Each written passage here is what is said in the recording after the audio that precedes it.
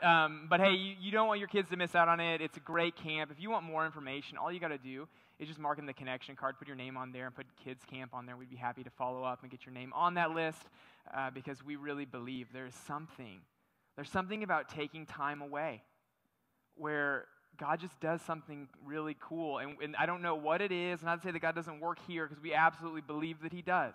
But there's something about retreating to get away, especially when you're a young person. And those are memories that they'll never be able to recreate.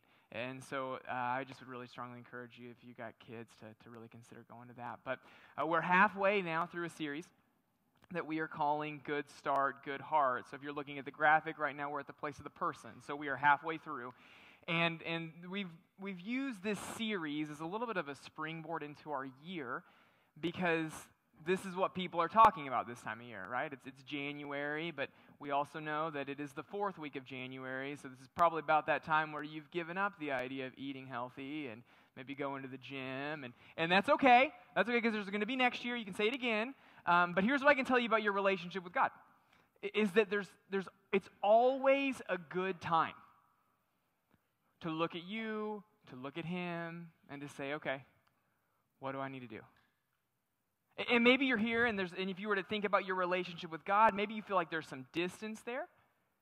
Maybe there was a season where you felt like you were closer, but right now you're just not where you were. Here's what I can tell you if that is the case. He didn't move. And that oftentimes when there is distance between us and him, it's a product of us. And so we've made this assumption in this series. And we're carrying it throughout just so that we don't do that thing that we do where we make all these excuses.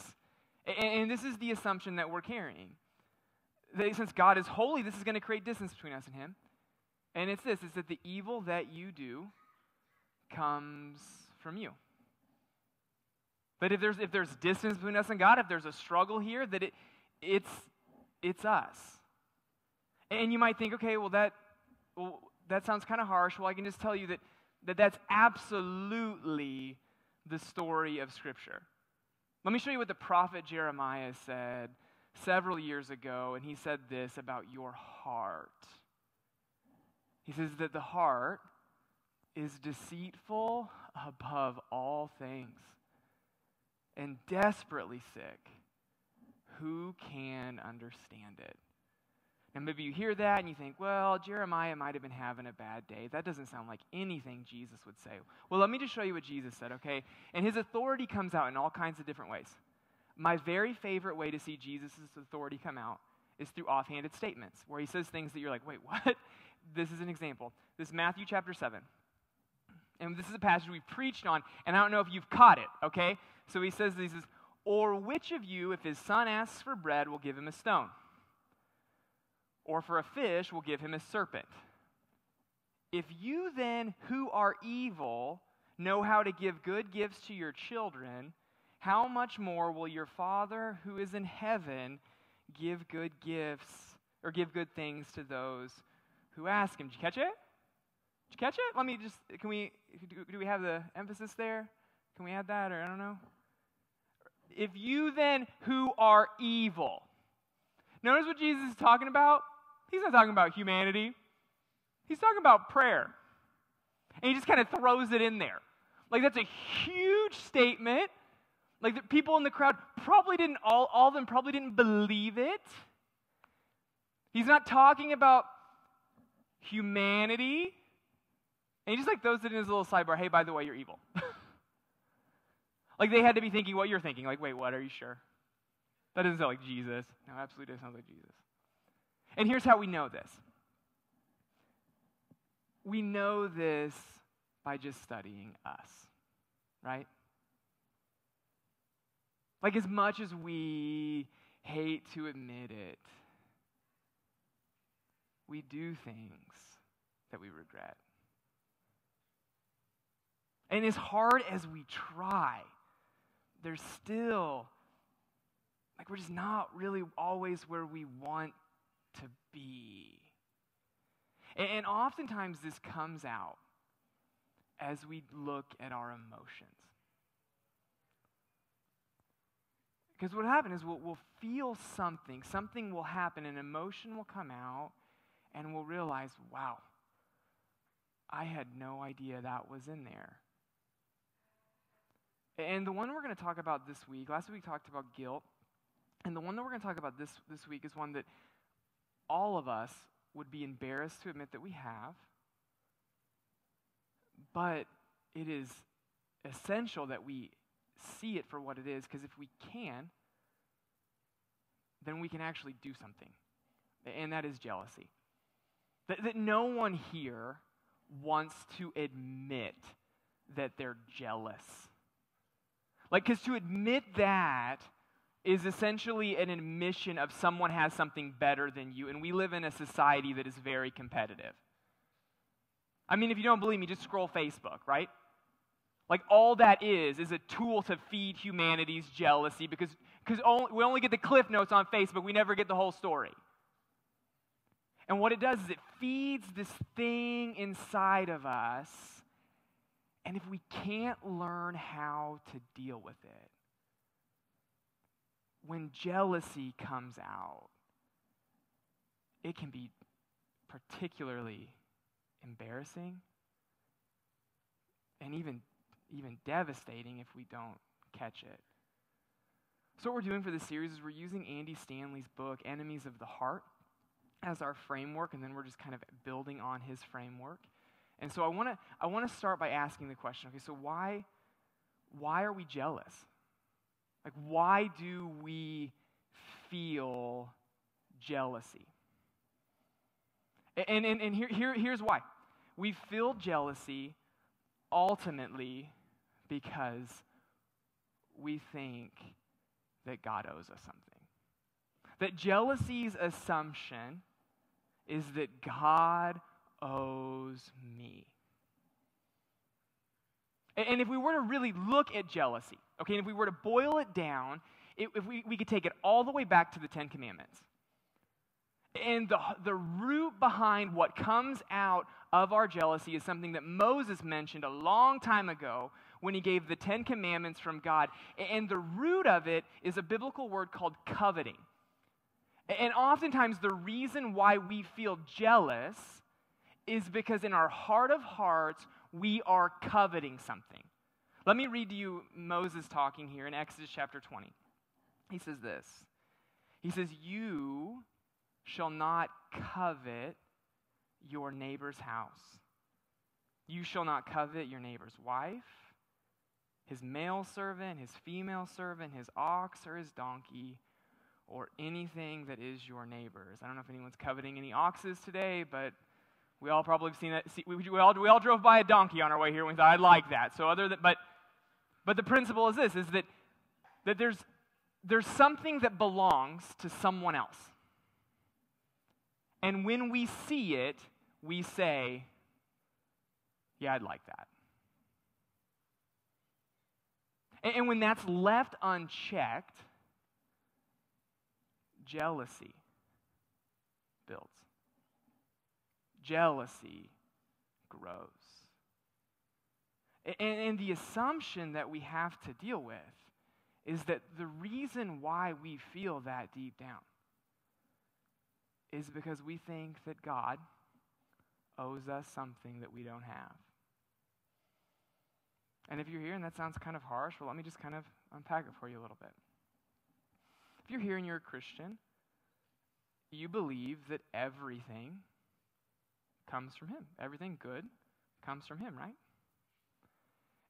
And even if you're here and you're like a hardcore Arminian that doesn't like to give God a lot of credit, I mean, you could acknowledge that the things in your life that happen, I mean, ultimately, in one way or another, God could have stepped in and done something. And so when you look at the things in your life and you're frustrated with what you have, deep down, your frustration is with God, who gives all things. I mean, if we were to trace everything back, we would trace it back to Him. Look at what Jesus' brother says. In James chapter 1, verse 17, he says this. He says, "Every good and perfect gift is from above, coming down from the Father of lights, with whom there is no variation or shadow due to change. And if everything that comes from him, if everything comes from him, and we're frustrated, then he's who we're frustrated with. Now, thinking about jealousy, let's be honest, we can get jealous about all kinds of things. It's not just stuff, but certainly stuff can be something that brings it out. Maybe you work at a company and you're realizing that someone you work with is getting noticed more than you are. And that's hard for you. Maybe they ended up getting that promotion that you wanted. I mean, that's hard. That brings something out inside of you. Now, don't raise your hand for this one, but maybe you're sitting here and you're married, and you're looking at your spouse, and you're thinking, man, I wish they were more like that person. And you think, gosh, and you compare them to this other person, and you're just like, man, if I had that, and you're jealous. Maybe for some of you, it's with your kids, and you discover that your kids, you thought they were really, really good at this thing, and then you watch someone else's kid do that thing that you thought your kid was really good at, and you realized there was someone out there that was better. And it does something inside of you. It's hard. Maybe you're invited over to a coworker's house, someone in your field, and you put their address in your GPS. Pulled up a picture of the house, and you thought, I had no idea they were that far along. And I've always thought that I worked way harder than they did. How in the world did that happen? All those are things that we feel. We're looking at something that God has given someone else, and we're frustrated. And this is what happens over time, because we don't like to admit that we're jealous. We don't want to blame God, because, well, I mean, he's God. And so instead of admitting that we're jealous, instead of asking God why that's the case, what we do is we make these incredible excuses, which if we were to just put them out over time, we would realize they actually sound pretty ridiculous. Like to that person who got that promotion that you wanted. You say things like, well, I mean, they only got that promotion because of their family. Or maybe to just as you're not getting noticed at work, and so you say things like, well, yeah, no one notices me because I just put my nose down and I do my job, and I ain't sucking up to anybody.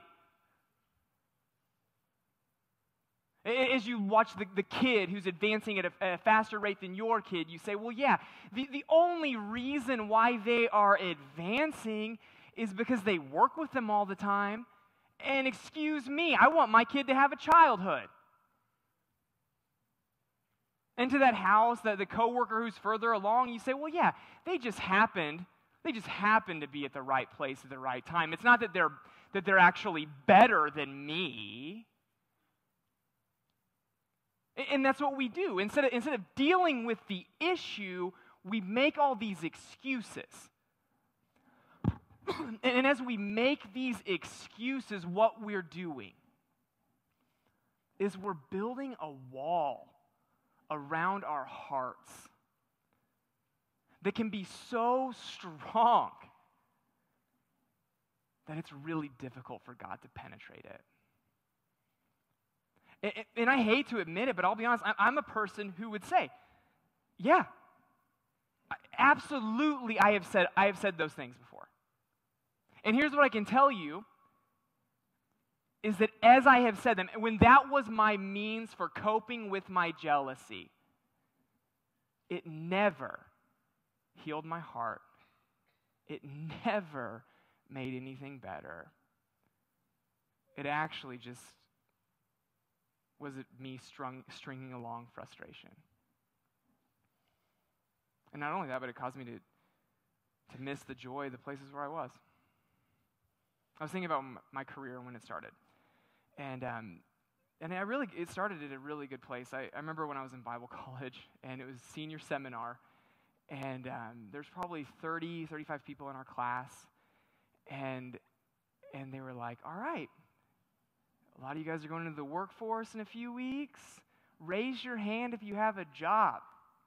And I was like one of 4 people who was able to raise their hand. That's probably why that school was shut down. But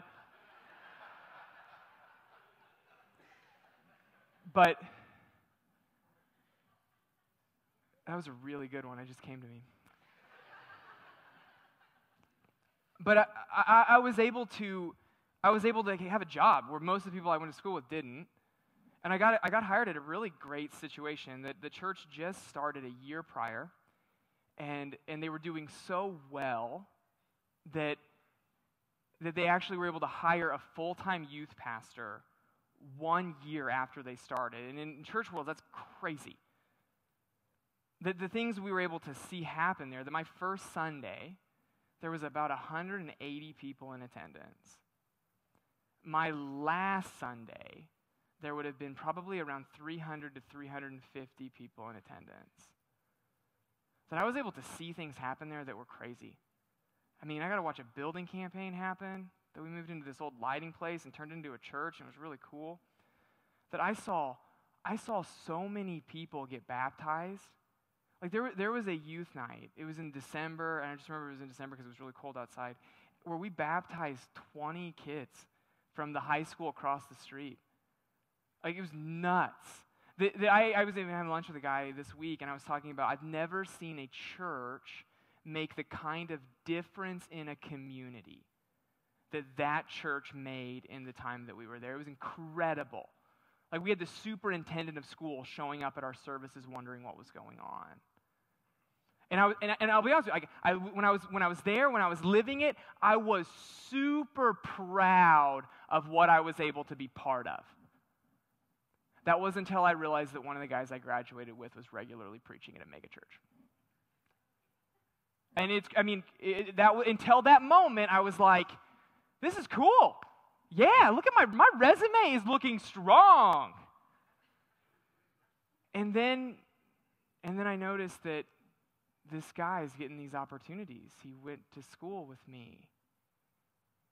And I can tell you, I made all of those excuses. That I said all of those things. And what could have actually been a cool moment became something that was really frustrating for me, because I kept looking at what God had given someone else instead of appreciating where he put me. And I'm telling you, I made all the excuses. I got this chip on my shoulder like, well, yeah, I'm a self-made man. He's getting asked to speak on these really cool conferences and serve on these really great committees, and I'm scheduling bowling trips in Lake of the Ozarks. And all I would do is I would just use that to fuel this thing inside of me to make me feel better about myself, when really what I needed to do is I needed to admit that I was jealous. And it wasn't until I was able to do that God was really able to start helping me sustain joy. And I would guess that if you're here, there's probably something in your life that would fall into that category. And even if you're like at a place where you really actually think that you are the best at everything, we'll talk about pride in a little bit, but here's the thing. Even if there's always going to be something that you could point at and be jealous about. And so what I want to talk about this morning is I want to talk about kind of my journey as to how I dealt with it. And I can tell you that while it's still a thing that maybe I struggle with from time to time, that I do believe that God has given me freedom in it. And so I want to look at how we do that. And so if you got a Bible, we're going to be in James chapter 3. And this shows a picture of what happens when jealousy takes over. Look at this, James chapter 3, verse 13. He says this, he says, "Who is wise and understanding among you? Let them show it by their good life, by deeds done in humility that comes from wisdom. But if you harbor bitter envy and selfish ambition in your hearts, do not boast about it or deny the truth." I think it's funny that there are quotes there. "Such wisdom does not come down from heaven, but is earthly, unspiritual, and demonic. For where you have envy and selfish ambition, there you will find disorder and every evil practice." If you don't get your jealousy in check, you will find disorder and evil practice. That if you think that your jealousy is a good motivation for you, James would say that's not wisdom. He would say that's demonic. So it is something that is worth dealing with. So what do? Based on this text, what do we do? How do we fight jealousy? There's a couple things we do. First off is this, is that you need to pray humbly. That if you have it in you, and if we ultimately believe that everything comes from Him, then you start with praying humbly. And now maybe you think, well, I'm not happy. I believe that everything came. So you're just telling me to tell God everything that I am frustrated with, that He has not given me. That doesn't sound like humility. That sounds like pride. Yeah. But there's something very humbling and very humble about acknowledging that, well, it all does come from Him. And if you take the time to pray and to talk, it's humble because you're saying, well, God, I believe that all of this is from you. And then, as you humbly pray and you talk to God about what you're feeling inside of your heart, start with all the emotions that are there. Tell Him, say, God, why didn't you give me? But then eventually, I think that the more that you talk, the more that the walls will come down. And the less that it's going to be anger that comes out and anger that you feel, but you're going to find yourself being incredibly vulnerable the more that you do. So maybe we'll start by saying, God, why didn't you give me blank? It could turn into the heart of the issue, and it's that, God, I feel stupid that I don't have this. That God, because you've given that to them and not to me, and I know that it all comes from you, honestly, God, it kind of feels like you don't love me as much as you love them. That's the root of it, isn't it? If you believe that it all comes from Him. And I'll be honest, it's super hard to admit that. But if we can get to that place, then we'll find healing. And if you notice, last week we talked about this with guilt. Man, you might as well just tell God everything that you're thinking. I think that we think that we can hide things from Him. Adam and Eve thought they could. But he sees the depths of your heart. Like those feelings that you have, like you can not talk to Him about them, but he absolutely sees that they're there. Like you can try to make it all flowery, but he sees what's there. So why not just be honest with Him about what's going on? And if you want to find healing, that's really where you start. And even if you notice this theme from last week to this week, that we absolutely believe that God is the healer, that He's the one who does the work. But if you want him to do the work, you've got to be willing to spend time in his presence. Like, so many of our answers are, well, you need to talk to God about that. Well, you need to be vulnerable. And here's the thing. If you're not spending time in his presence, then you're not going to find the answer. Like, that's why what we do here is so important. That we believe that we are in the presence of God. His word is being taught. That we are worshiping in a community here. You can't recreate that at home. That there is value in what is happening because we spend time in the presence of God. He does things in our hearts. Maybe even right now, you're like, man, I really am jealous. What do you think that is? That is the presence of God working on your heart, showing you something you need to deal with. But it's not just here. It's also daily. That we're saying if God is the one who can help us with these emotions, then we need to make daily time in his presence part of our rhythm and our routine. That might mean that you need to put it on your calendar. That might mean that you need to set an alarm. That might mean before you go to bed, you need to tell your spouse, I'm going to pray, don't let me in until 10 minutes have passed. Whatever the case may be, if we're saying, hey, pray humbly, talk to him about what you're going through, that's where you find it. But you're saying, I'll give him some passing things from here and there. Well, then you're not gonna get what you need. You don't cultivate a relationship like that, but you cultivate them intentionally. So you pray humbly. Second thing that you do as you struggle with jealousy is that you don't deny the truth. That you don't deny the truth. What's the truth? You're jealous. That's the truth.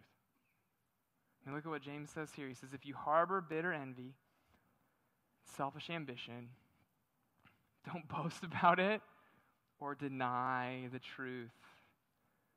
Boasting about it, that could be like that chip on that shoulder, where you say, everyone thinks they're better, but I'm going to show them.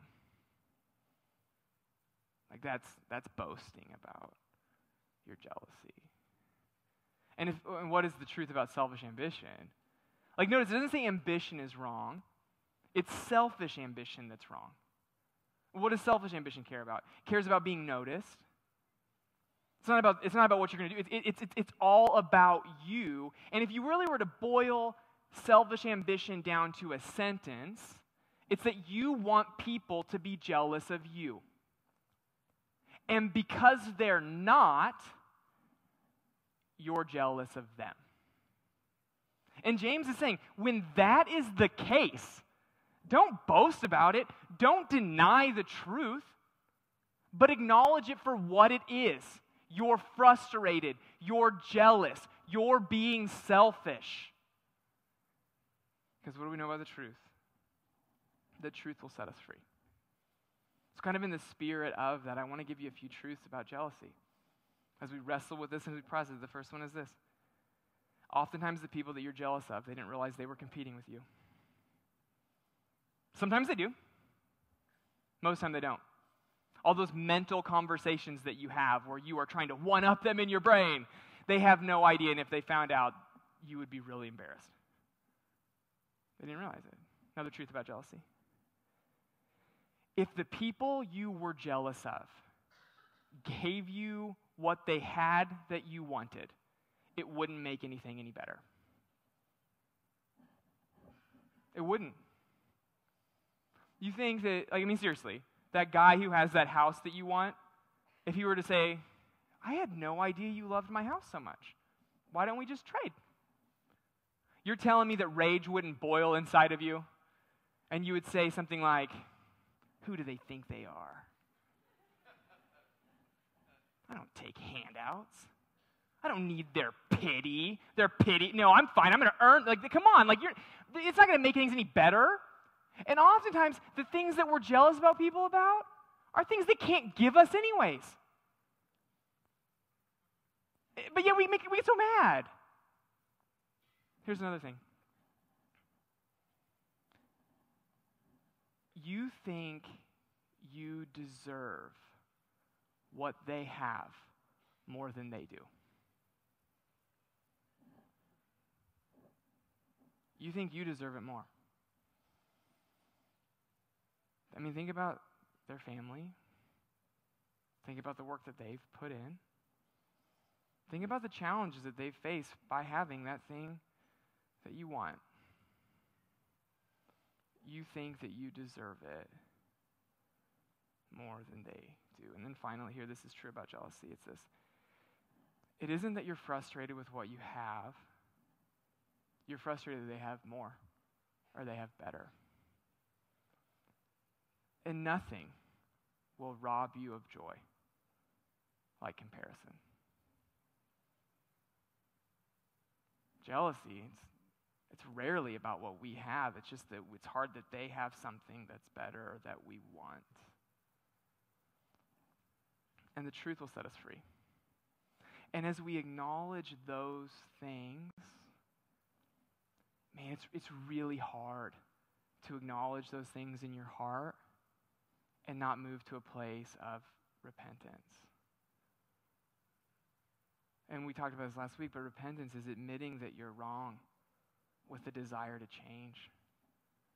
Because I would bet this, that if in your heart of hearts you're saying you deserve what you have more than what you deserve more than what someone else has.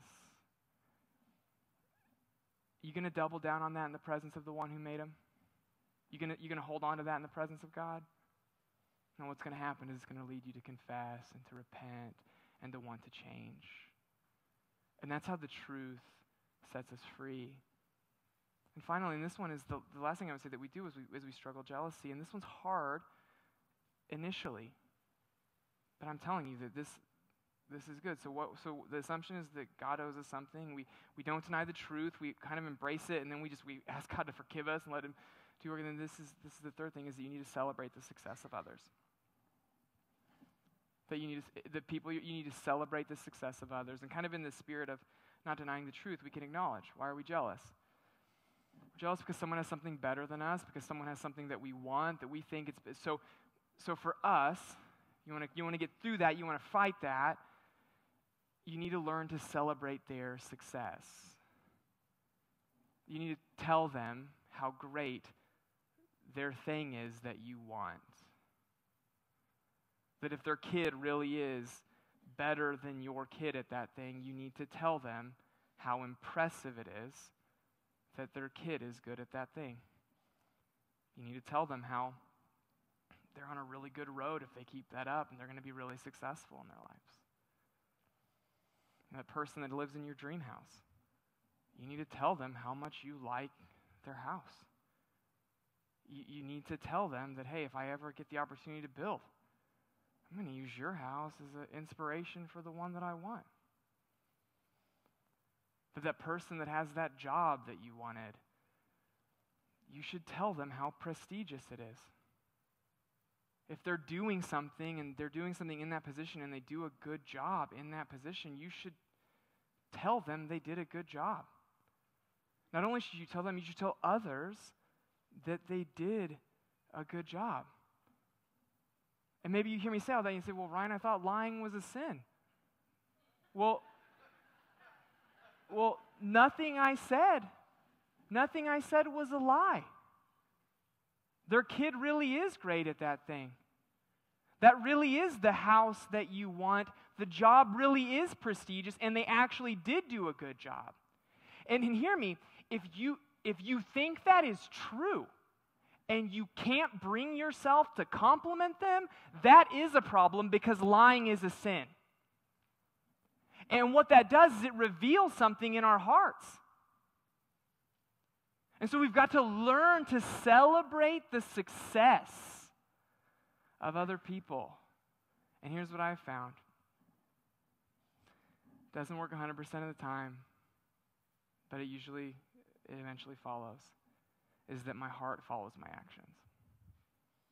That over time, the more that I do it, the more that I can honestly say that I genuinely can root for those people who I initially was jealous of. That's what God does. So you acknowledge, okay, it's the issues with you and with God. Don't deny the truth, and then celebrate the success of other people. And here's what I'm going to tell you. Here's good news. It's actually really bad news. That even as you do that, there's still going to be situations where jealousy is going to creep up. There's still going to be things in life where you're going to think that you were the best and you're going to realize that you're not. But let me show you something good as I close. This is Philippians chapter 4. Oftentimes what people do with Philippians 4 is they read verse 13 on an island. And when they read it on an island, it actually feeds our jealousy. We'll say things, because it's this, it's like, I can do all things through him who strengthens me. And we read that on an island, and we look at things that we want, when we don't get what we want, and we say, well, I thought I could do all things through him who strengthens me, right? Why don't I have this thing? I thought it said I could do all things. But let me give you the context behind it, and I think the context behind it is far more powerful than this idea that we just get whatever we want. Paul says this, he says, I've learned in whatever situation to be content. I know how to be brought low. He's like, I know what it's like to have nothing. I know what it is to abound. In every circumstance, I've learned the secret of facing plenty and hunger, abundance and need. Verse 13, I can do all things through him who strengthens me. Yeah, there are going to always be people that have more. There are going to be seasons in my life where I feel like I have a lot. But I can get through both through him who strengthens me. Let's pray. Thank you for watching our services. If you have questions or you would like more information, you can visit us online at nlspringfield.com. We'd also love to have you join us at one of our Sunday morning services. We have programs at 9:30 and 11 for adults, students, and kids. We hope to see you there.